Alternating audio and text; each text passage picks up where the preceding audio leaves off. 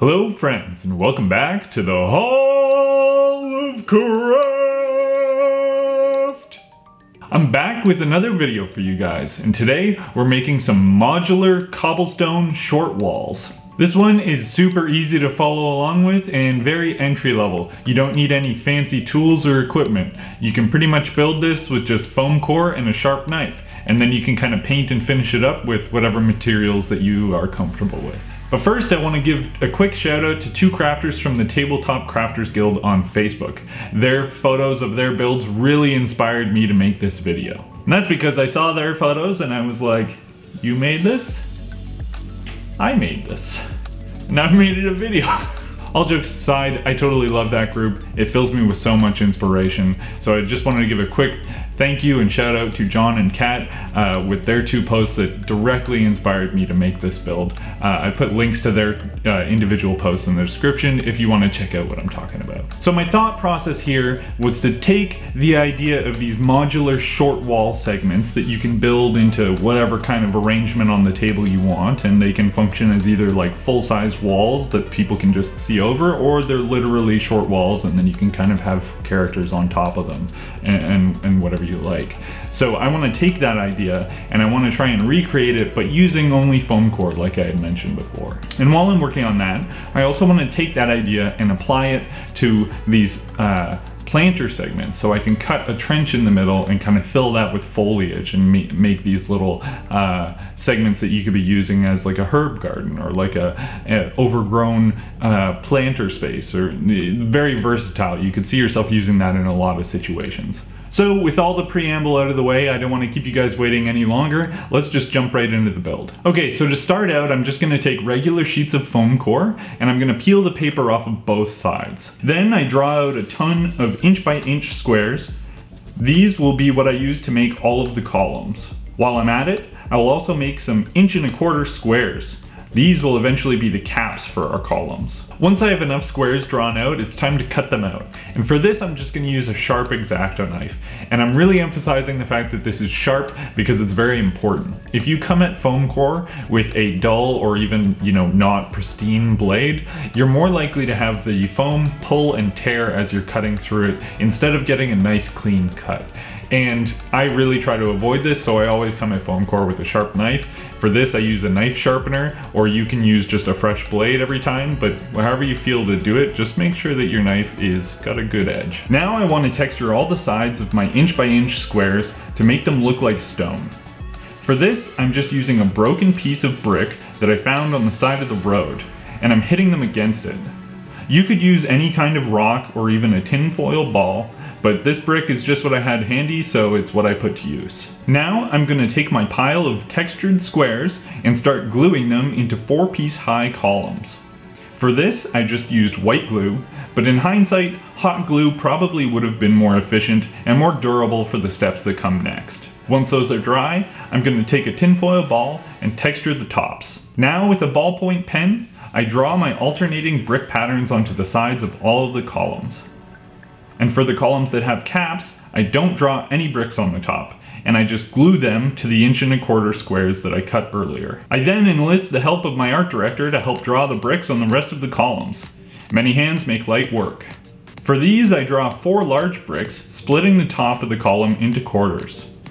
And then I draw some cracks and chips onto the tops of all the columns as well. Now I start building my columns into wall segments. This part is really simple, but it was fairly tedious because I glued the columns together with the small amount of white glue before, so they kept breaking apart while I was working on them. The idea here is that I'll be gluing the columns together in segments of 2 or 3, and to hold them together, I'm stabbing a toothpick through them and clipping it to length. And then, using plenty of white glue, I fill the hole and the gap between them and press it together. I do this for the segments that are 3 inches long first. These will eventually be the planters. Before I start gluing my segments with the caps, I'm going to take my sharpened Bard's Craft style kitchen knife, link to the video about that in the top right, and I'm going to use it to cut beveled edges onto the caps for my pillars. Okay, now to assemble all these segments the same way as before. Once those are all set, I'm going to bounce back to the planter segments with my pen and just sketch a rough trench into the middle of them. Then I just cut out that trench and re-glue any areas that break off in the process. Once those are dry, it's time for the Black Magic base coat. This is essentially black paint and Mod Podge. This step is pretty much essential for this build. It gives these otherwise fragile pieces a really strong base coat that sinks into the nooks and crannies and really holds them together. Now it's time to paint. And for this, I'm just going to start by using my standard stone paint combination. And if you've seen my videos before, this would be very familiar to you. But if you're new here, I'll catch you up to speed. I start by using a large makeup brush to overbrush graphite colored craft paint. And once that's done, I dab some random areas with dark taupe and then hit those same areas with light taupe.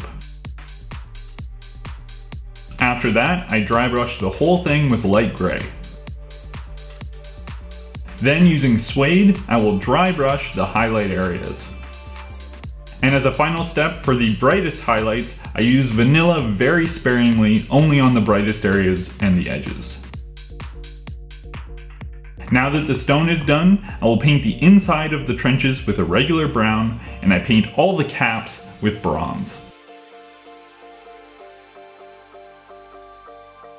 I give that a bit to dry, but once it is, I come back and I use my homemade black wash and coat the entire thing. And once that's all coated, I take a brush that just has water in it and I use it to kind of wipe off any awkward areas where the wash might be pooling on the flat areas of the caps. Now I want to make the caps look like aged copper. So after the wash is dry, I'm going to mix turquoise craft paint with water and attempt to create a patina wash. I have a scrap piece of foam off to the side to test how thick the wash is. And once I get it to a consistency I'm happy with, I just wash it over the tops of all of my caps. This was really easy and it worked way better than I expected. While those dry, I'm going to put some plants in my planters. For these, I'm just going to dive into my flock box and take out various different varieties of plastic leaves and flowers that I have used for other projects, and clip them into fairly small segments. Then I'm going to glue them into the planters fairly sporadically with hot glue. For the first 3, I'm going to make them look like a bit of an overgrown flower garden. And then for the last 2, I'm just going to use grass tufts to make them look like a bit of more subdued herb garden. You could really do whatever you want to these planters and it will look good.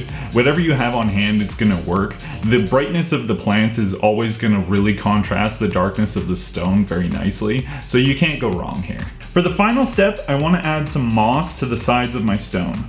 To do this, I'm just going to mix a slurry of water, white glue, and light green flocking. Then using a scrap brush, I just randomly distribute it along the sides of all my segments. This is a little difficult to get it to where you want it to go, but I'm trying to press it into the cracks and make sure that I don't have any giant clumps, because once it dries, it's going to be rock solid. Leave that for a day or so to dry, and then you're done. Here's what it looks like when it's all finished.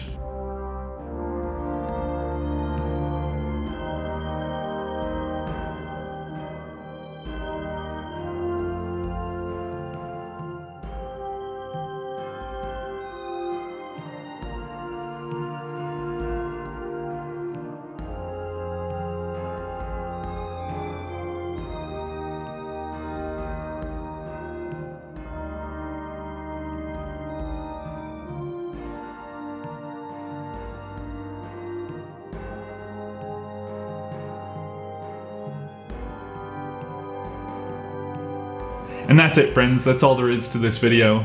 A bit of a quicker one for you this week. However, the next one has the potential to be beefy. Thank you so much for watching. I hope you enjoyed it.